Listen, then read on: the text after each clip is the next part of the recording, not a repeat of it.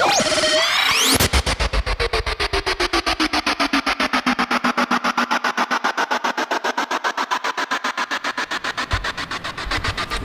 of Earth, Part 2.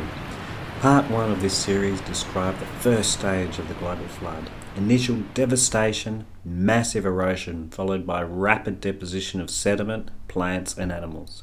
Part 2 will describe the third stage, which involves formation of virtually all our modern landscapes. As the water began to flow off the continents, both sheet and then channel erosion carved out the magnificent landscapes that are seen around the world.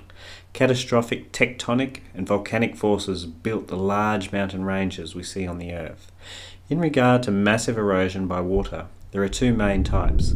The first is related to the regression of the flood waters as they moved into the ocean basins and off the continents. The second is related to large inland lakes which suddenly burst through mountain ranges that were holding them in. Some of these lakes formed as a result of melting ice, which followed the Ice Age, which was a consequence of the global flood.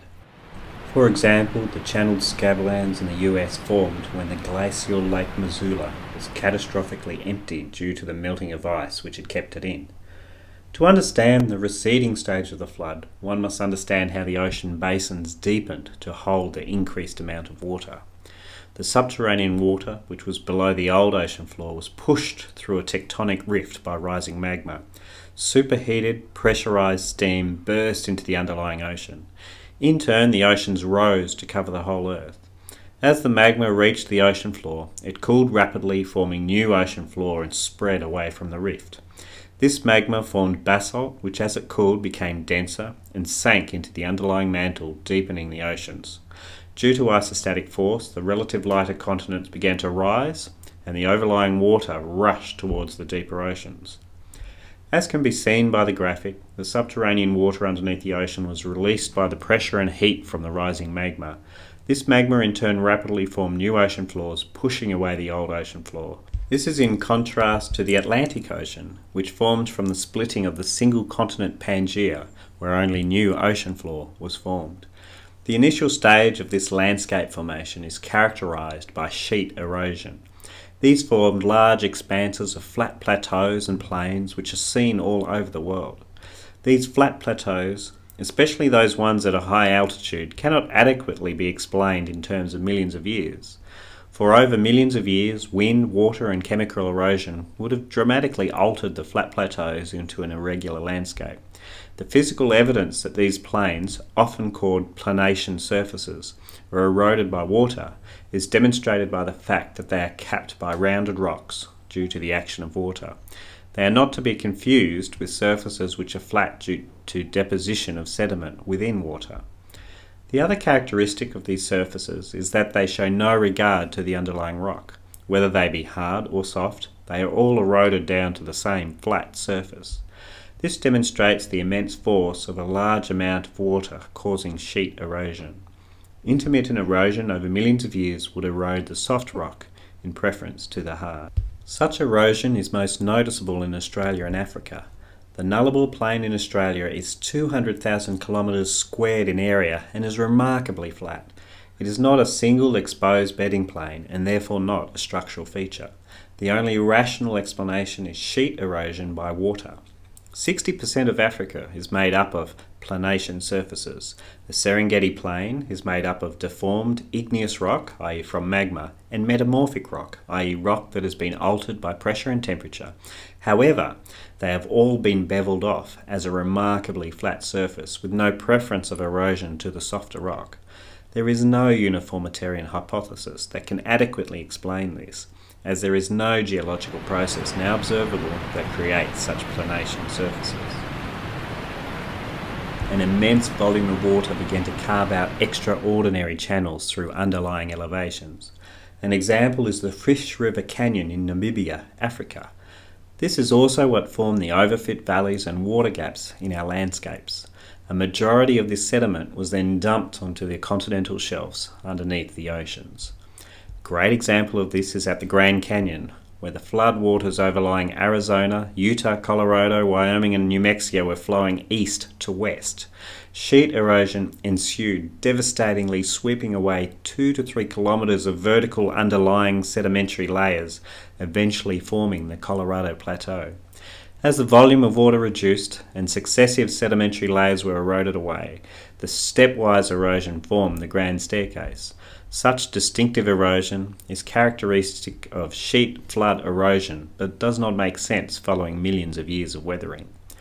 Two major mysteries of the Grand Canyon include its amazing branching structure and the fact that it is carved into an uplifted portion of the Colorado Plateau. This is easily understood in the receding flood scenario, as the water that flows over the top of an elevated area increases in speed and therefore erosive force, forming the beginnings of a channel. It is obvious that the immense overfit valley of the Grand Canyon could not have been formed by the comparatively tiny Colorado River running through it. Only an extraordinary amount of water could have carved out such a large canyon.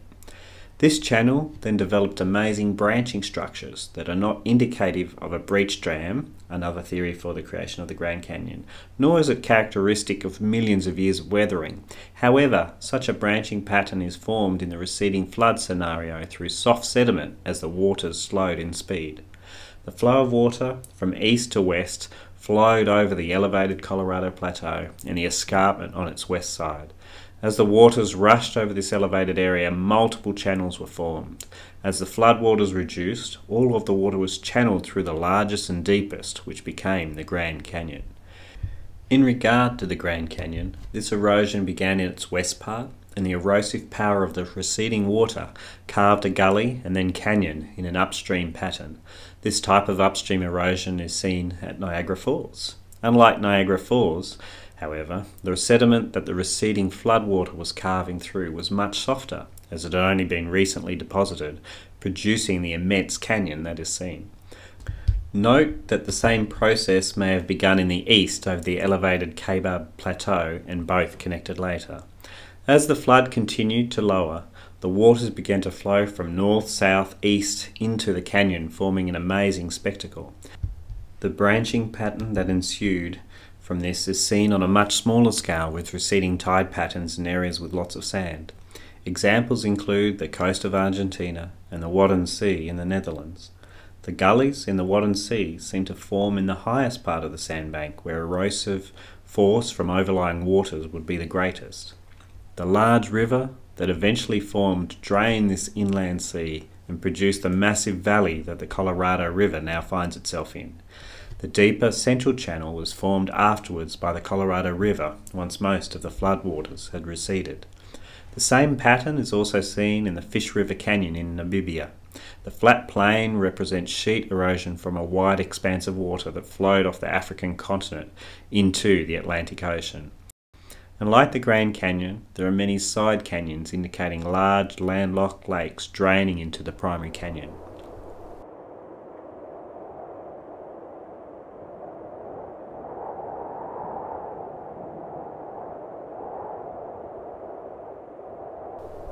Sedimentary buttes are amazing land structures that stand as testimony to an immense flood having occurred within thousands rather than millions of years. Taking into account that the average continental weathering rate occurs at 6 centimetres per 1,000 years, that would mean the entire continental shelf would have been denuded within 10 million years. However, these butts remain standing. In fact, vertical cliff faces are even more subject to erosion due to the effects of gravity, landslides, and the alternating freeze-thaw effect. Monument Valley demonstrates a number of these unusual land formations. They have the exact same sediment layers, indicating that there has been a massive amount of erosion from the land in between them. If this was due to millions of years of weathering, it is inconceivable that these formations are still present, as they should have been eroded as well. However, in a flood scenario which occurred over a short period of time, random water flow can leave some areas unaffected, while the rest of the land is subject to massive sheet erosion. These are called flood erosional elements. This flood is demonstrably recent, as there is very little eroded debris at the bases of these land formations. The erosion from the rest of the land is not seen, as the receding floodwaters transported a majority of this onto the continental shelf. Some buttes are not sediment, but remains of volcanic rock with the surrounding sediment being washed away. The Devil's Tower in Wyoming is an example of this. Once again, however, at current levels of erosion, this igneous rock should demonstrate significant erosion over millions of years. It, however, demonstrates very little erosion, indicating a recent catastrophic flood, removing 300 metres of sediment from around it but leaving the relatively resistant volcanic rock. Water gaps are also strong evidence for the receding flood scenario. These are carved gaps through mountain ranges which seem to indicate rivers flowed through a mountain barrier instead of going around it. Their origin is not a mystery if one accepts the receding flood scenario. The water is channeled through the ranges as the flood level reduces, carving out these gaps. Examples are numerous throughout all continents. A notable example is the Zagros Mountains in Iran, where rivers and streams seem to shun valleys and prefer to transect through mountains. The Delaware Water Gap in the US is a great example of a river which suddenly turns to transect through a mountain range. Like the Susquehanna River, also in the US, these rivers seem to do the impossible as they cut through mountain ranges. Across the globe in southern Africa, the Great Escarpment was shaped and moulded during the recession part of the flood. As receding fleet erosion flattened the continent, there was regional uplift of continents towards the coastal margins. Receding flood waters ran into the deepening oceans over these domes, creating further erosion to flatten the surface and then downward flow to carve out the Great Escarpment. The eroded sediment formed the coastal plains and then the continental shelves. The Himalayan mountains also demonstrate the telltale signs of receding flood. As mentioned previously, water erosion forms rounded stones, both large and small. When small, these are called gravel in geological terminology. The Himalayas were formed as the Eurasian plate collided with the Indo-Australian plate towards the end of the flood. As the sedimentary rock between the two continents was uplifted, an enormous amount of erosion occurred as the waters rushed off these mountains and into the ocean basins. It is therefore not surprising that the Himalayan mountains are bounded on all sides by gravel.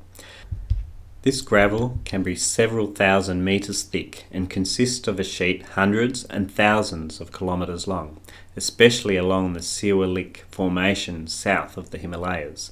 If the gravel was formed by rivers, as per traditional geology, then they should have deposited a variety of sediment, from clay to gravel, with rapid changes throughout the rock face. Continual sheet deposition of small weathered stones of gravel is what one would expect, however, with sheet erosion during the receding stage of the flood. It is also difficult to believe that such high mountain ranges could have occurred slowly over millions of years, as they would have had to overcome the continual erosive force of rain, wind and gravity, not to mention the freeze-thaw mechanism and chemical erosion. Rapid formation by powerful catastrophic tectonic plate movement overcomes these processes and uplifts the mountain ranges to staggering heights. A global flood also provided the conditions that made the consequent ice age inevitable. The mechanisms that formed widespread glaciers are difficult to elucidate in mainstream geology, as slightly lower temperatures by themselves are not enough to do it. Not only does the ice have to survive the summer, there has to be an increased amount of precipitation or snow. It has been estimated that to glaciate northeast Canada, one needs to double the amount of snowfall and reduce the temperatures by up to 10 degrees Celsius. The predicted lower temperatures from the Milankovitch astronomical theory are not enough to cause ice age glaciation. The flood, however, provides all the right conditions. Subterranean superheated water and volcanic action heated the world's oceans to above 20 degrees their current temperature.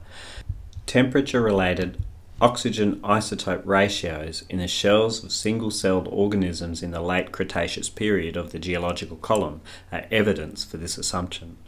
As the waters drained off the continent, there would have been mixing of these waters, allowing for universally warm oceans from pole to pole.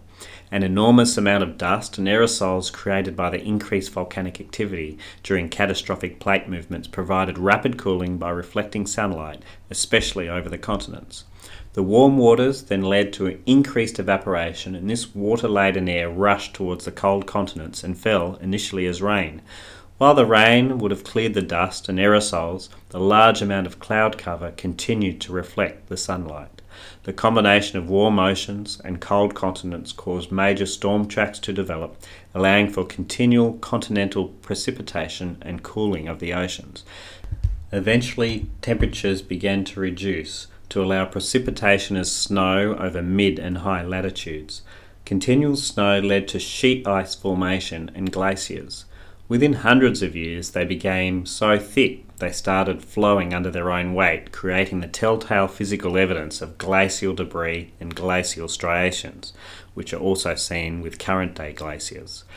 The evidence for multiple glaciations is merely speculative based on circular reasoning and significant assumptions. Multiple advances and retreats of the one ice sheet during the post-flood ice age is sufficient to explain stacked thin till sheets, i.e. deposits found when ice melts, with some non-glacial deposits found between them. Individual thin ice layers are therefore not indicative of yearly precipitation, as per traditional geology, but separate storms bringing in new snow. Separate storms bringing in intermittently hot air from the warmer oceans also explains changing oxygen isotope levels within the ice. It is estimated that at 500 years post-flood, the ocean temperature had reduced significantly to reduce evaporation, sufficiently leading to glacial melting. Once again, the continents were subject to a large amount of water erosion in a short period of time as the ice melted, widening post-flood rivers. As mentioned previously, the Missouri scablands demonstrate the effects of rapid flooding following release of an ancient lake by melting of the ice that had held it in. For the last 4,000 years, the Earth has been recovering from this tectonic watery disaster which wrought havoc upon the planet and shaped all of its major geological features. Tectonic movement still occurs, but only as an echo of its former pace. Small rivers now flow through massive canyons, hauntingly unaware of their catastrophic beginnings. The evidence for the global flood is everywhere, shadowing virtually all of geology. Its effects are clear and obvious for all with eyes to see. However, Earth's population have lost their connection with their Creator and therefore have been blinded to the obvious. Indoctrinated by billions of years and slow change, they cannot see what clearly represents a one-off disaster that is not to be repeated. For the next time the Earth is destroyed, it will be with fire.